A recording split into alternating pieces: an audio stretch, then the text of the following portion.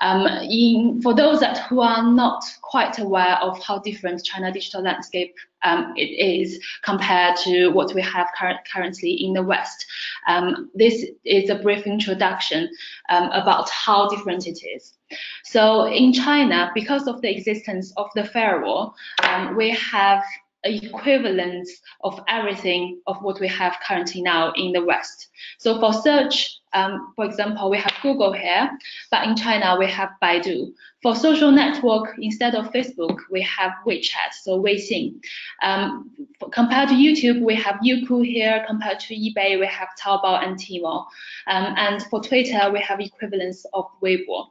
So when you go to China, you will see not a lot of well-known Western media channels, especially digital channels in China.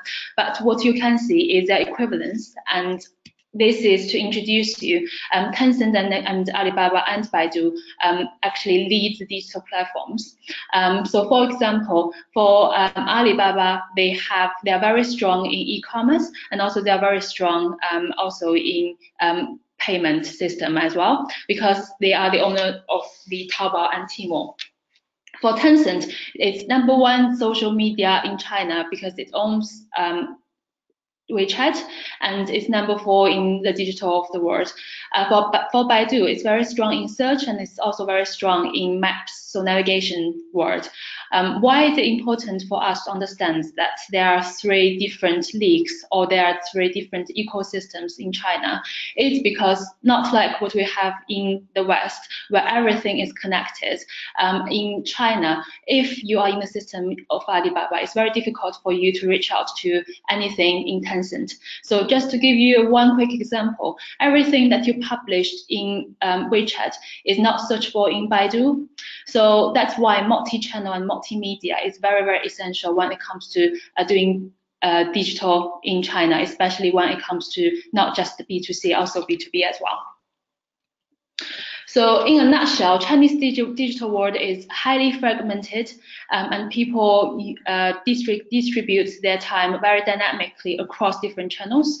And also China is really strong on mobile. 70% of the time and the digital online search is actually now happening on mobile only. So it's very important to understand when you do digital with China and in China, you have a very strong mobile strategy. So on the right-hand side, it is a chart to show how fragmented and how different time is distributed in China.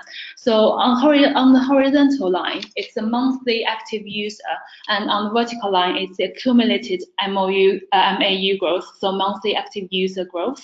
And the bigger the bubble is, the longer the time spent on different platforms and media forms. So as you can see, social and video and also community are still very strong, but the one that is currently growing really fast is short video and gaming sector. So that's how people distribute currently their times.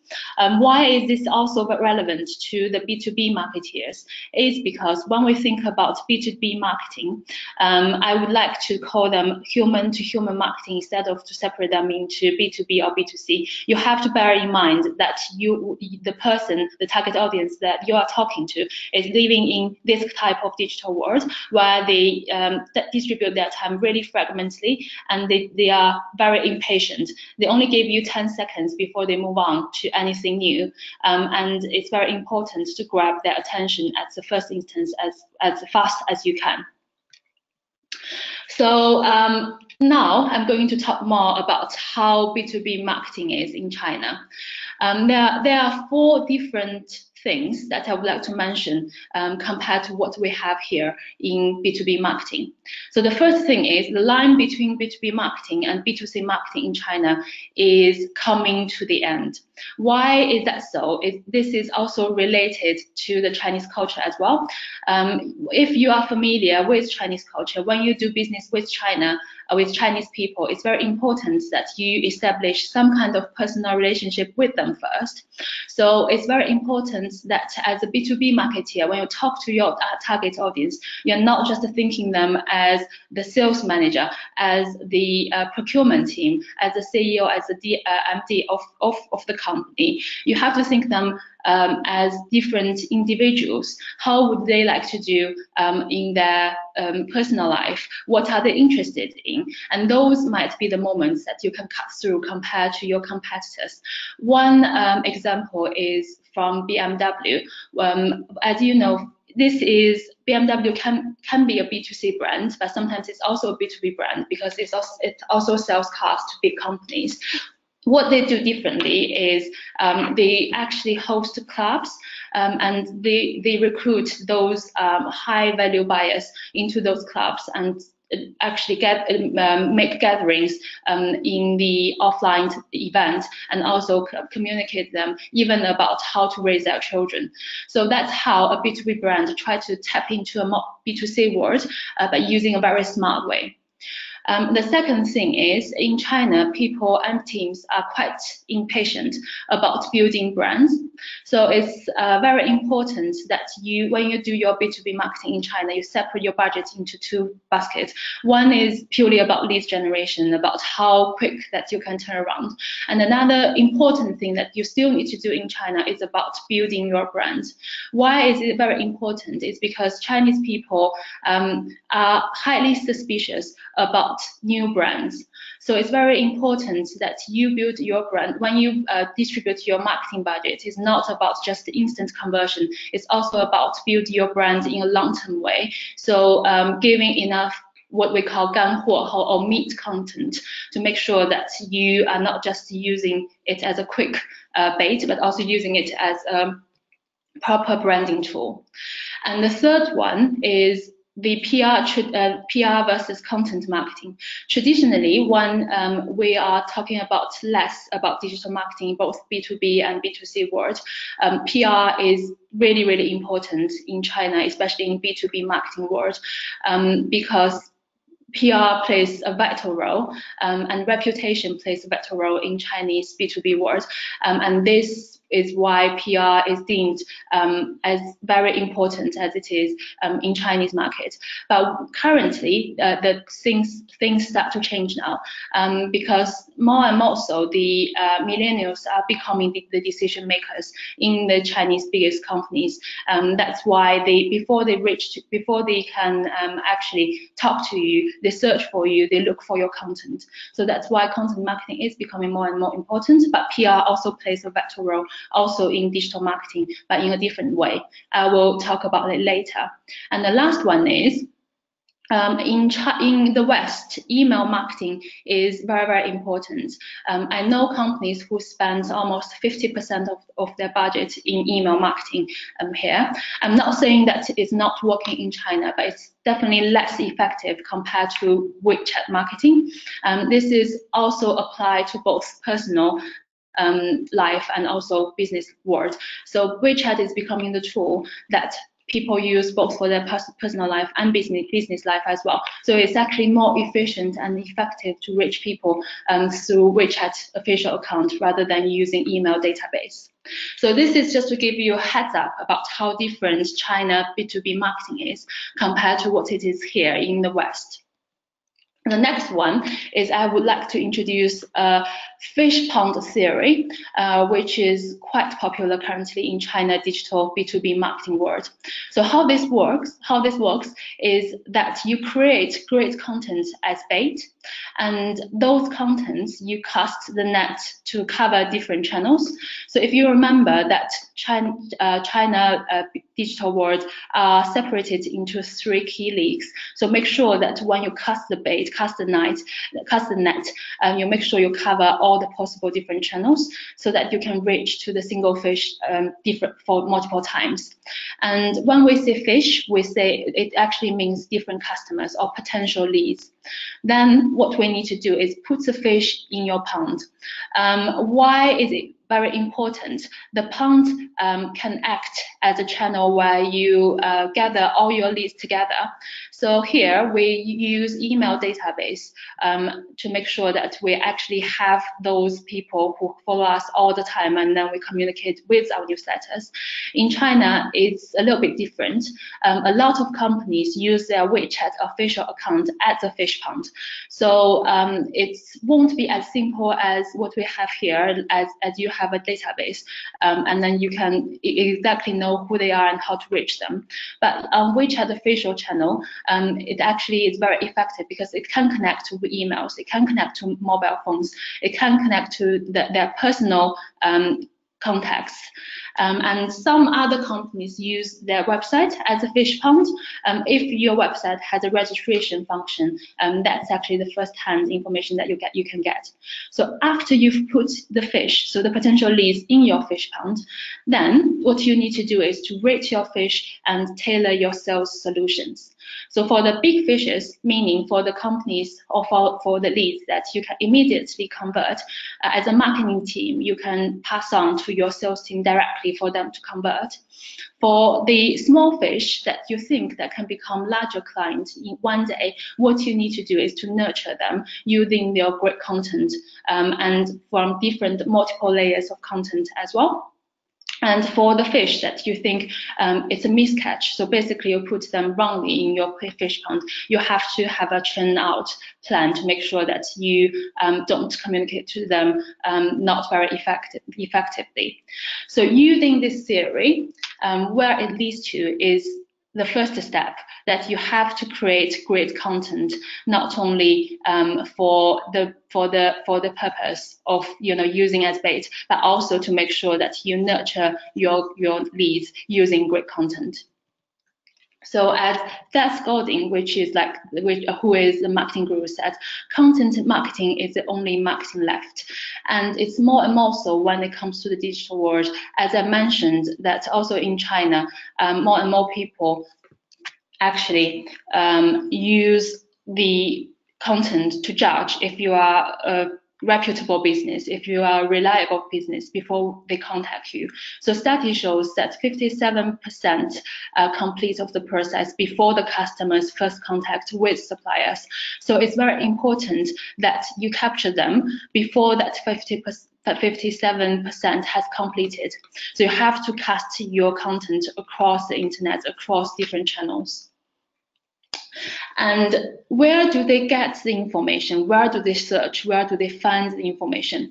So this is the chart to show that where people get information. So this is not just business to business, but people in general. So across both their personal life and their business lives. So they use, as I mentioned, 3 different formats. One is search, the second one is community, and third one is short video. And luckily, it's the same across different tiers of the cities. So tier 1, tier 2, and tier 3 to tier 5 cities all use similar tools to do search and to get the information. There are 3 very important ones that I would like to emphasize here.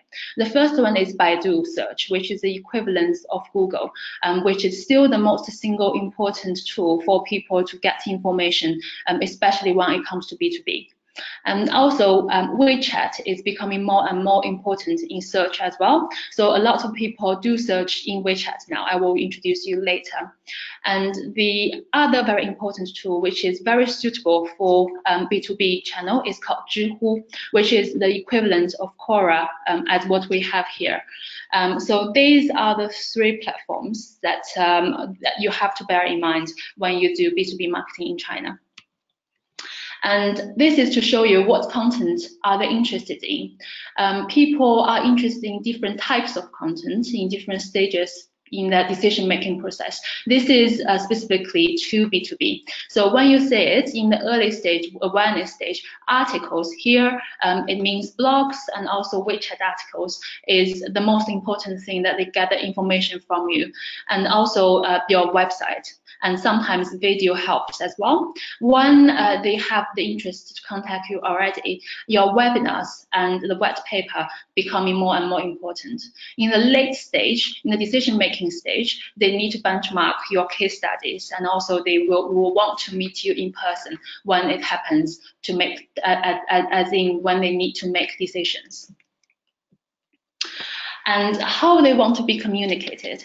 So the blue bar shows the most favored way, and the red bar shows the least favored way. So Chinese people don't like to receive cold call marketing, so you can quit that directly. What is more and more important, as what we have here as in email, as I mentioned, in China we have WeChat. WeChat is becoming more and more important tool for companies to receive messages, to be communicated. They feel less offensive and they feel more comfortable when they communicate via WeChat. And as you can see here, not just online, offline wise, conferencing and exhibitions are also important in China. One thing I would like to point out here, networking. What we have in China as in networking is more visual way of doing it, which is happening on WeChat. The traditional networking event where people gather around and only talking to people is less preferred in China. We are becoming more and more comfortable with it, but still, if we have a choice, we would rather go to a conference, going to exhibitions, and being connected via websites and also via WeChat. After we know where to go, what to talk about, what types, but where to start in a very complex Chinese digital world. My basic suggestions is to fish where the fish are, so getting the basics right. The first thing that you need to have is localized products and the content. I'm not just talking about a Chinese website which you translate everything in Chinese, but also about really localize your content. Just use website as an example. A lot of websites in the West, the navigation of it is designed a vertical way. However, in China, because of different reading behavior, because of the culture difference, a lot of websites are designed in a horizontal way in terms of navigation. So that's just one small example of how different it can be when it comes to content localization. And the second thing is, as I mentioned, in the fish pond theory, what we need to have is a fish pond. So a lot of people use WeChat and Weibo official account as a fish pond, and also you need to do Baidu SEO and SEM plan. Also, as I mentioned, Zhihu account is also very important, and traditionally, as what we have here, LinkedIn account is also very important when you do B2B marketing, digital marketing in China. And specifically, I'm going to talk about WeChat and Zhihu today. So the first step that you need to do is to set up your official account. There are two different types of official accounts in WeChat. One is called a service account, and the other one is called subscription account. If you only have a license here in the UK, and which means that you don't have a registration number in China, what you can open is the service account. So the difference between the service account and subscription account are, firstly, service account appears, as you can see on the left-hand side, in the chat history flow directly, where subscription accounts will be put in a folder called subscription accounts folder. So service account is more visible to, and it can appear normally or naturally in the chat flow. The difference, and the other difference is, for subscription account, you can publish one article per day, but for service account, you can only publish one article per week. So that means if you are really, really content driven, you should think of possibility of registering your business in China and then open a subscription account. If not, you are not that content driven, and once a week, so 4 times per month is good enough for you. I would like to suggest that we go for the self-service account, which is also open as the overseas account, and is available for you to subscribe and also for you to open. And as I mentioned, WeChat had recently launched, not recently, actually in 2017, the search function in WeChat Flow, and it's becoming more and more important now in people's daily life. A lot of people do search in WeChat naturally, and the other thing is, it's not just when you search on WeChat, it's not just a search on WeChat platform. It also searches on Jingdong. It also searches on Zhihu, which is also a very important tool when you start to do B2B marketing. And the other thing is a very special networking thing in China, which is WeChat groups. WeChat groups are like WhatsApp groups, but in China we have millions of groups, more than 100 people. So not everyone know each other. The reasons for them to join a group chat of more than 100 people, apart from their corporate internal communications, is professional networking. So when you go to an event, when you go to a conference, when you go to your Chinese professional contact, ask them, are they in a group that's professionally connected with the experts in that industry? What you can do is to ask to join those groups. So those are the target audiences those are where the fish are. So when you go into that group, you can talk to them, you can publish your advertisements, and you can even hire people. So on the right hand side, this group which I'm in, it's called British Entrepreneurs in Beijing, and you can see the lady here is actually recruiting a published PR expert in China. The last point on WeChat is currently doing promoting mini programs. Essentially, it's an app that you can open in WeChat directly without downloading them. There are more than 1 million mini programs in the end of 2018, and there are more than 400 million users. And people spend longer and longer time on WeChat mini programs. And this is just one example how WeChat mini program can help your marketing and sales. So what you can do is that you can design a WeChat mini program, which includes business cards, which include your webinars, events and activities, and also your content and case studies, which you can pass around very easily within WeChat to your WeChat contacts. And the second platform that I would like to introduce today is Zhihu.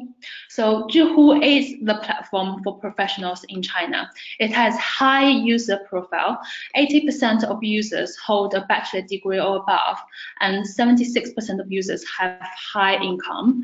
And they have a really clear objective when they go to Zhihu. So 66% users are using Zhihu to search and ask questions relevant to their professional fields.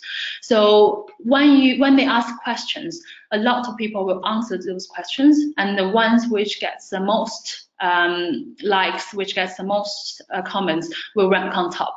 So it works as simple as that. And also, it's a great content driver. In 2016, there were 6 million questions and 23 million answers in 2016. And it has high authority on search engines. It's searchable not only on Baidu, but also on WeChat, as I mentioned. Also, when you do marketing on Zhihu, the good thing is, not like WeChat, when you do a WeChat campaign, it can only last 48 to 70 hours. On Zhihu, it's an accumulative process. The answer that you put in can be accumulated, and when people click on your name, they can see all the answers that you answered before, and they can see all the articles and columns that you published before. So this is more actually an organic way to accumulate your fans and your followers. And also, this is the platform for B2B KOL, so key opinion leader in China. As I mentioned, PR, or build your reputation, finding the leader in your industry, is very important in China, especially when it comes to B2B marketing. And Zhihu is now becoming the platform for B2B key opinion leaders. So on the right-hand side, you will see the account owner called Pony Ma, and he's the Tencent CEO, and one of the most richest men in China. And this is his personal account, and he asked actually 2 questions. The first question is about in the future, in the next 10 years, what science technologies will influence the internet industry. And as you can see here, it has already 3,400 answers.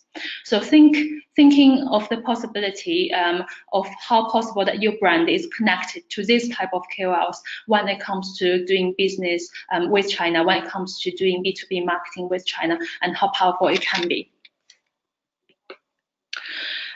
So this is called Zhihu Topic, And this is when I searched as you can see here, on the right hand side, you can see how many followers under this topic and how many questions were there. And also you can see the discussions, and people like literally mentioned the company name, and people literally are keen to talk to the brand team, and also they are actually naturally talking about the technologies that this company holds. So if I were the brand manager of the brand, I would rush into Zhihu and answer all those questions. And this is a great example of IBM. That's what they do using their official account on Zhihu. So as you can see here, they not only answer questions, they also post videos, post links, and also they hold live show or webinars on Zhihu as well.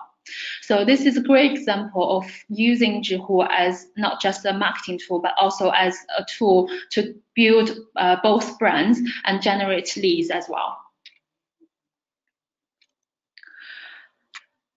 And for example, what if I were you, what I would do today, I would go to Zhihu and search for the keywords of my industry. So this is when I searched biology. As you can see here, there are 5 million followers, and there are 380,000 questions to be asked. And also, if just answer top 3 or top 4 of them to start with, and let's see how it does to your reputation in China. Okay, that's all for me for today. Thank you very much, Zhao. I hope the presentation was very helpful for understanding the Chinese B2B market landscape. And before we take questions, I'd like to tell you a bit more about how Crayfish can help you with your business in China. We are a full-service firm where we can help you with strategy and going support, planning your journey to China, and supporting you all the way with the operational aspects, whether it's translating your brochure or putting on the Chinese video subtitles, to finding the right investors as well as people in China. So if you have any of those inquiries, do feel free to contact us. Specifically on the marketing, digital marketing, we have varied level of support to you to suit your budget. And it can be a very small piece of work, like setting up a WeChat account, to more sophisticated ongoing marketing campaigns and design projects. So that is from us on Crayfish. And now we would like to take questions. And also notice, please, there's also upcoming webinars you can access on our website and register. The next one is actually next week, and it's further understanding in detail, understanding WeChat. And then we have a very practical session later in April about setting up the company and making business plan. So, so the questions time now.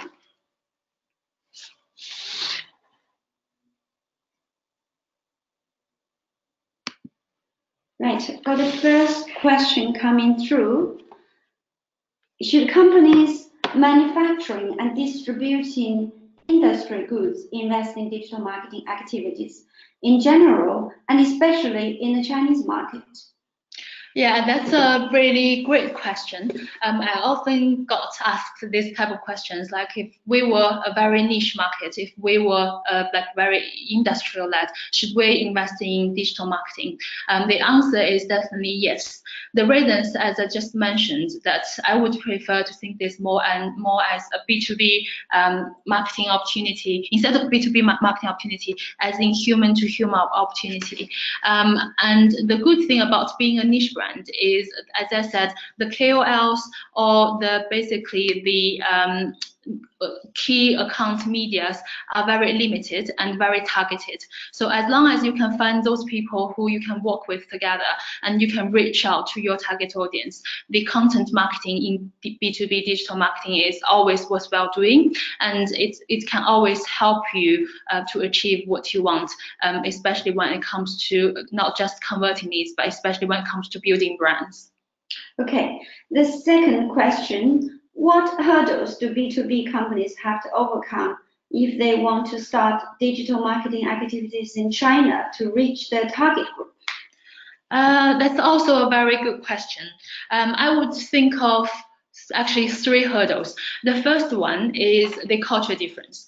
As I mentioned, in China, when you do B2B marketing, it's more like B2B combined with B2C marketing. It's always relationship first. So people would like to build the trust with the brand first, then they start to do business with you. So it's not just talking about how great your product is. It's also about how you can connect to them as a person, as individuals. And we also did, I think, the culture webinar before, and for those who are interested, you can go to our webinar page and try to look for the culture webinar link. Then you can have a go with that one to see if that helps. And the second hurdle I would like to see is, although digital marketing is becoming more and more important in China, nothing beats face-to-face meeting and face-to-face conference. So basically, conference and the exhibitions are also playing very key role when it comes to do B2B marketing in China. I would like to say that you should do both online and offline together. So you can't just sitting here and thinking about, I only do online digital marketing and my brand will take off in China. It couldn't work like being that way. You have to be there. You have to talk to people. You have to talk to your leads. And the third thing is, sometimes it's difficult for us to understand how big the influence is for Alibaba and WeChat and Tencent and Baidu as what we are doing here. So what I would suggest is that basically we have to understand how powerful the tools are, and also how important that to work across different platforms and having different target audiences. And when we talk to different audiences.